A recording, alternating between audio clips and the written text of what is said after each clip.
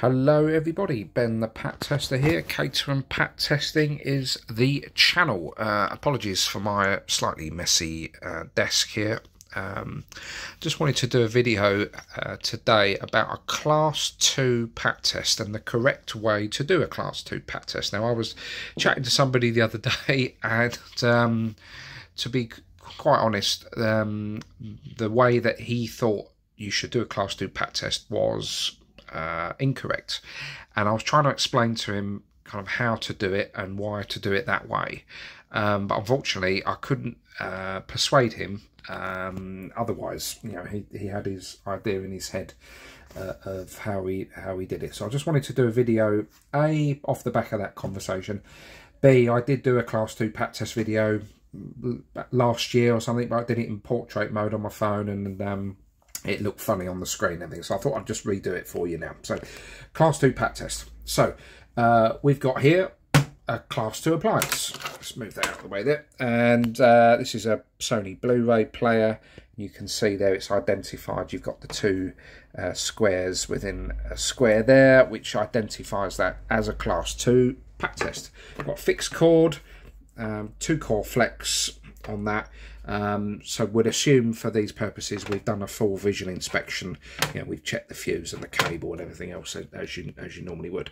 Now, this particular Class 2 appliance is a metal cased appliance. You can see there's exposed metal parts here. You've got screws, you've got a metal there. This would class as an exposed metal piece on the LAN port there, and also on the HD port as well. That would be classed as a exposed metal part. And I think on the bottom, yeah, look, it's all exposed on the bottom now.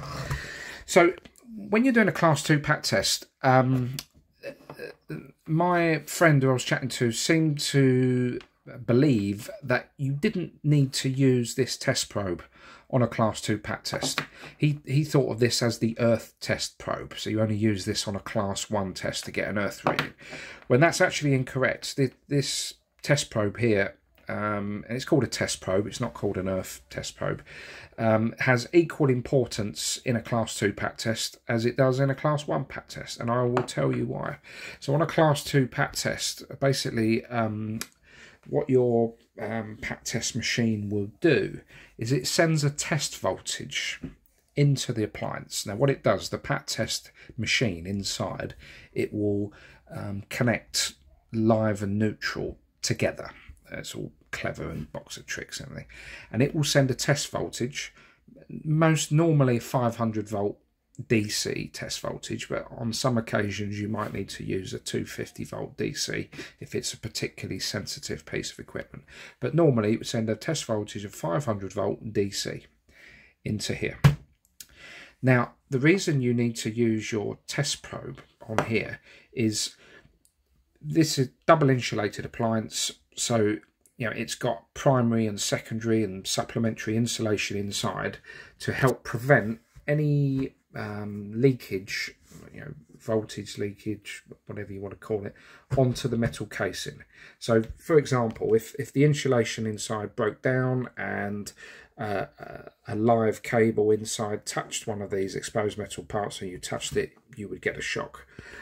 So what you need to do is, when the machine is sending a test voltage into this particular appliance, you need to use your test probe here connected to a exposed metal part for your machine to pick up whether there is any test voltage being detected on these exposed metal parts.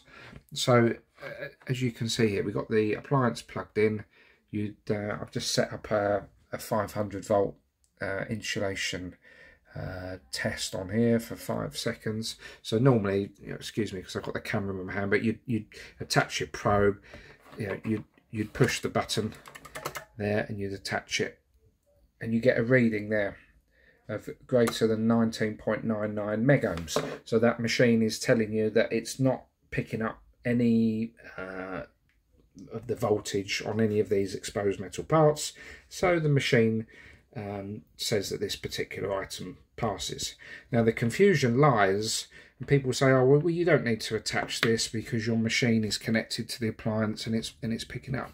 That isn't the case at all. You must use this test probe because this is the only way that your pat testing machine will be looking for any of that voltage that your pat testing machine is sending down. On a class 1 appliance, of course, it's slightly different because your machine will be looking for any of that voltage back through the earth pin, because obviously it's an earthed appliance, so it's looking for that. But when it's only a 2-core non-earthed appliance, you must attach this test probe. The other thing is you know, you take off the test probe, you unplug the machine, and then you run another test,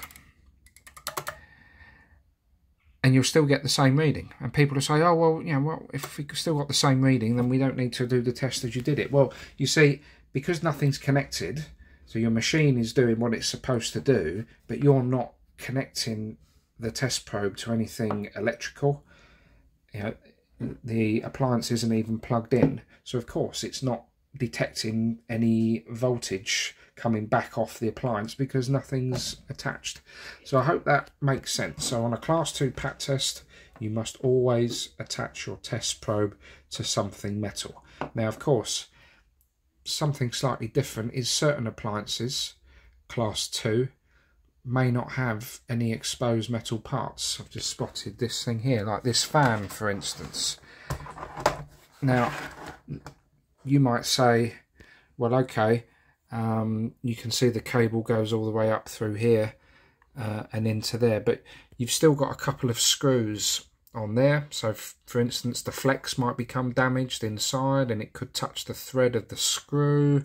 You know, you've still got a metal case in here, even though you know it's not attached to anything, you know, where the live parts are. There's still a chance of that double insulation breaking down and making this particular piece live here. So it's always important on a class 2 test to attach your test probe, and there might be other items as well that have got no exposed metal parts whatsoever, no screws, nothing, and in that certain case, you know, it could warrant just a visual inspection.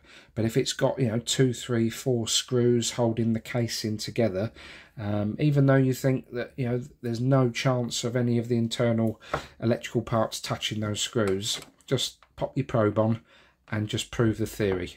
You know, you've got to run the test through your machine anyway to record a visual inspection, so you might as well just run through an insulation test as well on the exposed screws.